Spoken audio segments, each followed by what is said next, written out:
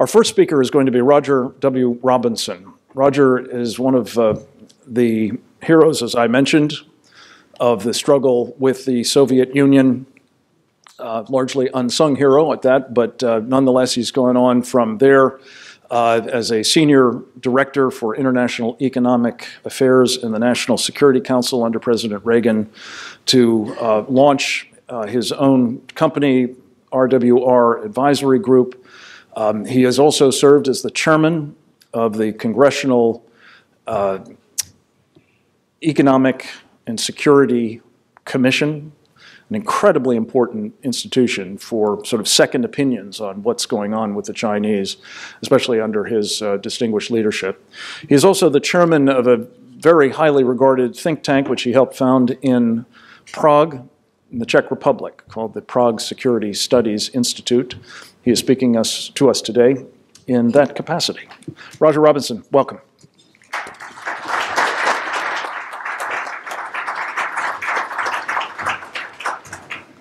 Well, thank you very much, Frank. It's always a privilege to be with the home team. So many recognizable faces from decades of being in the national security space, and it's just a real pleasure to be back with Frank and the team. We're a little bit constrained on time, and so I'm going to try to move through quite a lot in a short period of time, but as Frank mentioned, we're looking at the economic and financial dimensions of China's hybrid warfare activities directed toward the United States and its allies. As you know, there's a lot of attention to this, fortunately now, from Belt and Road Initiative to Made in China 2025. And as we've gone through step by step, examining these initiatives more carefully, we found that, of course, they're absolutely chock-a-block with strategic content. Indeed, the notion that these are benign commercial development projects is luckily been largely debunked. And we're dealing with a very ambitious and sometimes insidious set of efforts. We took it upon ourselves to try to look at this in a more granular fashion. And about 7 years ago, our firm, and I am representing the Prague Security Studies Institute today. RWR is more of an impartial data provider. But that said, we took it upon ourselves to try to track every Chinese transaction outside of China globally on a daily basis. And that data now goes back some 6 years. These are not just being tracked, but they're being visually mapped. And so this is what, I'm sorry, we are a little bit out of order here, so if I might, I'll see if I can't. Yeah, this is China's global footprint as it exists today, and I mean up to the date. It gives you just a quick visual image of where those, the intensity of those dots are located. I don't think there's much of a surprise to anyone there. We also try to organize the data in a manner that illuminates specific security-related challenges. If I can go back, for example, we were the first company some 4 or 5 years ago to identify every Chinese state-owned enterprise doing business in the South China Sea, in the building of the illegal islands and militarizing them. And when you look at not just the parent companies, but their networks of subsidiaries, and you blow out that global footprint of where they are around the world, this is what you come up with. So as you can see, these companies are well known, they have large global footprints, and yet, to my knowledge, there's never been one sanctioned by the United States to date, as dangerous a circumstance as this is. As you know, that water weighs $5 trillion a year in trade, and yet so far China's walked without any major penalty. Here's what a global footprint of Huawei looks like. We do this in both city views as well as country views.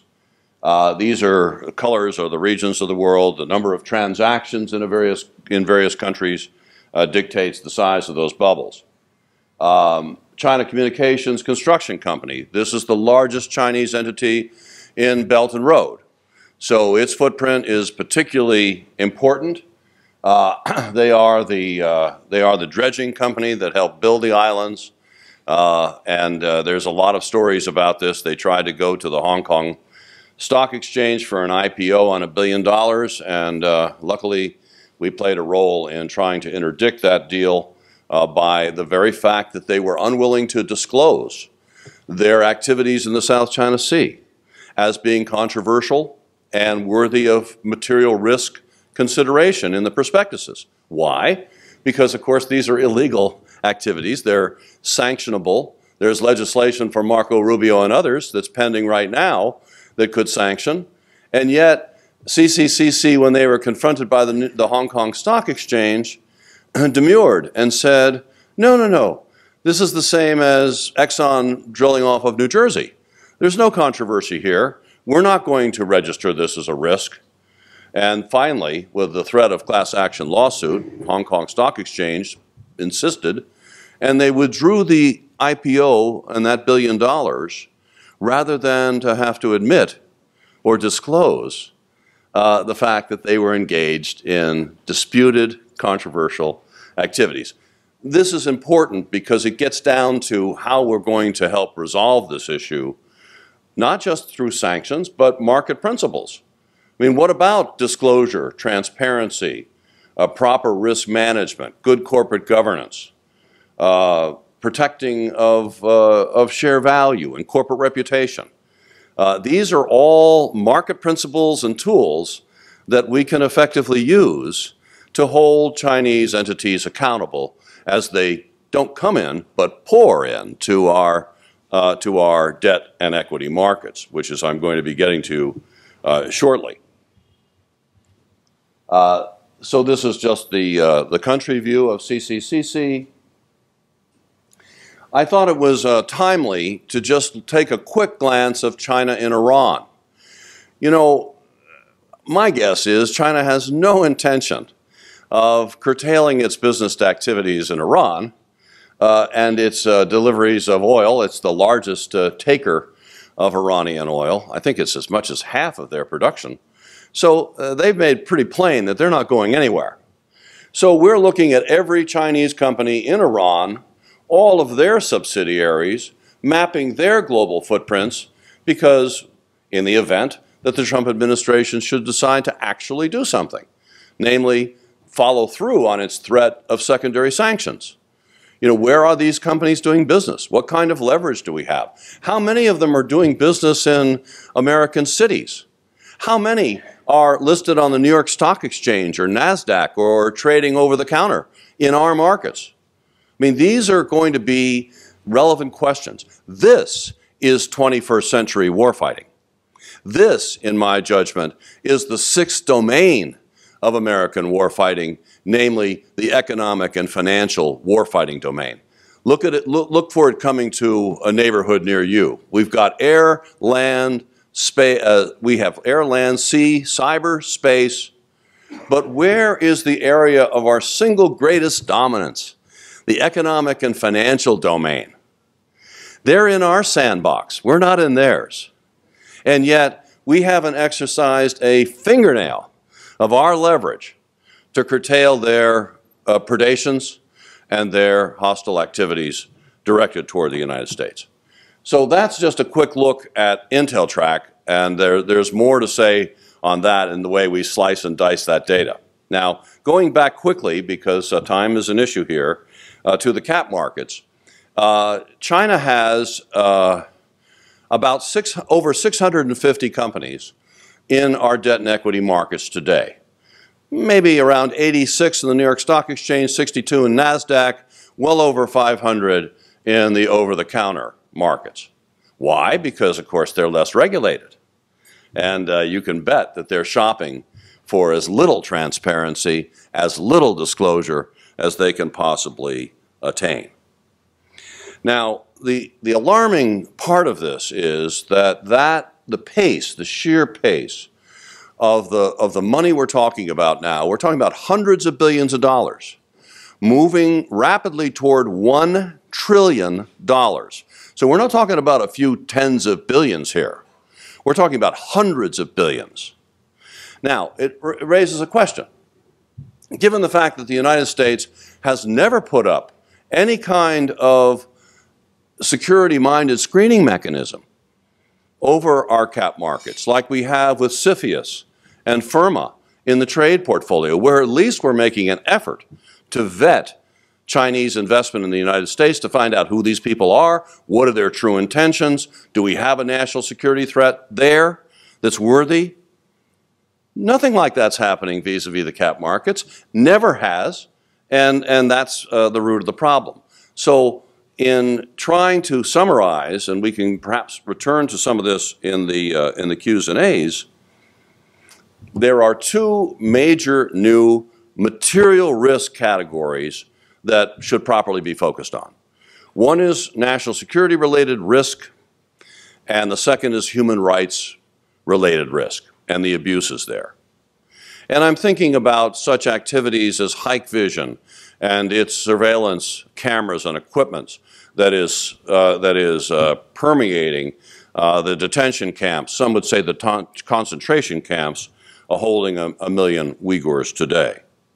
When you look at the indexes, like the MSCI Emerging Market Index, it's tracked by $2 trillion of funds under management. It's mimicked by 14 trillion more.